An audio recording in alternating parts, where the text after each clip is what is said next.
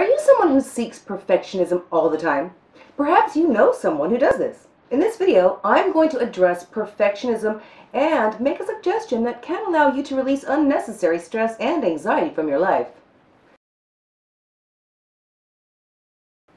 Some people feel the need to do everything perfectly as a means of feeling better. They might attempt to seek the approval of others whenever they complete a job or task. However, such an approach is not necessary for every task, and it can add unnecessary stress to our lives. Moreover, not everyone will always react in the same way. If we're always aiming to please or impress others, we can set ourselves up to feel let down. So, the natural question is, what exactly do you do if you find yourself always reaching for perfectionism and approval from others?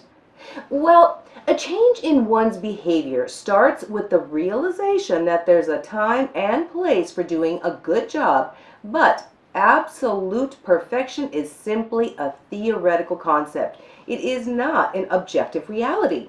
We suggest that the most helpful strategy is to be prepared to accept the types of criticisms that are naturally going to arise in life. Not everyone is going to agree with our choices or actions. Here's an example.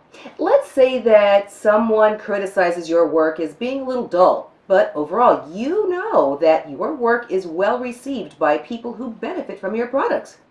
You could actually disarm the insult by thanking the person for sharing their opinion and feedback, and then indicate that you'll think about what they had to say. You're not lying, and you're not being defensive, but there's more. You know that you did a good job in your work and made a sincere effort, but it's never going to be possible to please everyone. I'm not saying this is an easy process at first, but over time you can change how you process criticism and stop feeling the need to obtain perfectionism in every task. We think that if you try these suggestions, you'll have less stress and anxiety and consciously focus more on what things bring you joy in life.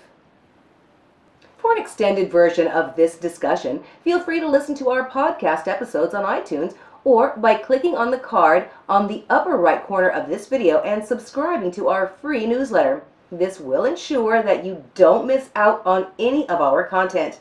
Thank you for watching this video. As usual, we look forward to presenting a new video in our series next week.